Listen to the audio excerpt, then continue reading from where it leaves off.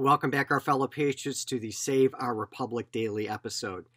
Yesterday, in case you haven't heard it, you need to go back and listen to it. We talked about the importance of natural law and what that means. Today, I'm going to talk about the absence of natural law. In other words, if we do not believe that there is law given to us by nature and nature is God, then what's the alternative? Well, it's very simple.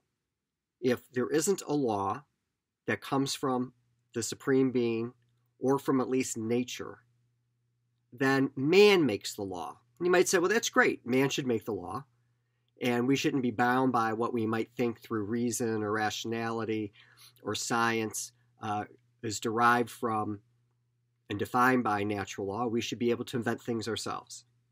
The problem with that is if you don't believe in anything, then you can believe in anything. And that is a road that has led to tyranny, dictatorships, genocide, mass slaughter, coups, oppression of and torture, and everything in the world that you can think of. If we run our society based on the moral beliefs of the people, unfixed by what we believe is a natural supreme law, then anything is possible. Nazi Germany, and I hate to jump to that immediately, but it is the most extreme example. They believed that based on their individuality and their philosophy and the way that they looked at the world, that what was most important was ethnicity, and that was their own personal philosophy. And they believed in the fascist state, not in a government that was founded on the founding first principles of the rule of law, inalienable rights, the limited government, the social compact, equality, and the right to alter or abolish an oppressive government.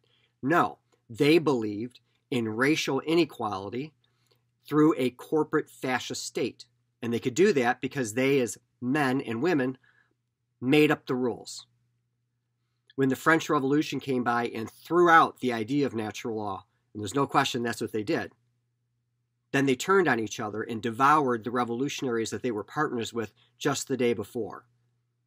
They unleashed the guillotine and slaughtered tens of thousands. The communists, again, unleashed from any moorings of natural law from a supreme being, massacred millions upon millions. And we don't teach this enough. They believed in laws of history, so to speak, but they certainly didn't believe that what they were doing was in any way immoral or unanchored from a supreme beings or creators or a natural law. They didn't care about that. They cared about liquidating their enemies, having power that they could oppose on everybody else, and depriving them of their freedoms and liberties to achieve the aim of the state of the ideal of communism, which of course is a farce and has never happened and never will, because it's against human nature, which is based and rooted on natural law. So they couldn't achieve their ends by convincing people, so instead they slaughtered and liquidated them. There's a book called The Black Book of Communism that shows 100 million people had died for the ideal, the man-made ideal of communism. And I could go on and on. If you don't believe that there's a nature and nature's law that stops you from doing certain things and protecting your liberties and freedoms through the founding first principles that we've enunciated in our Declaration of Independence, then you're free to do anything. Also, life probably has no meaning. You live as a hedonist. Pleasure is the only thing that you want to do. It's really important. Character, deep meaning, helping your fellow man, none of that matters. Instead, it's whatever you want to have in your life at the given moment. And since there is no natural law, the truth can change, and you can one day say that white is black, black is white, 2 + 2 = 5.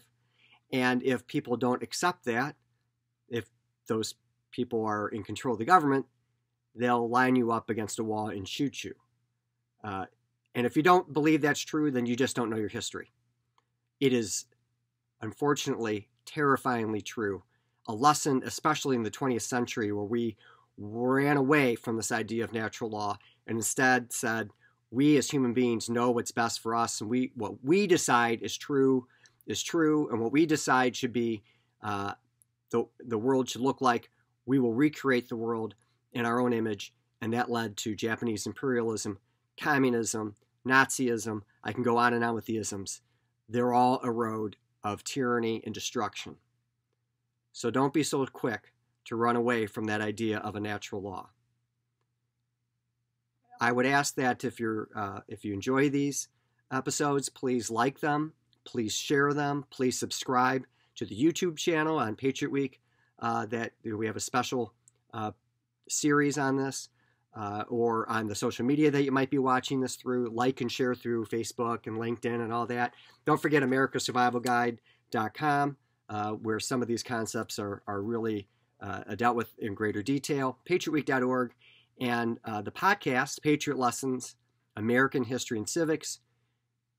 I urge you to look at all those different channels of getting engaged. Until next time, tomorrow, God bless you, and God bless America.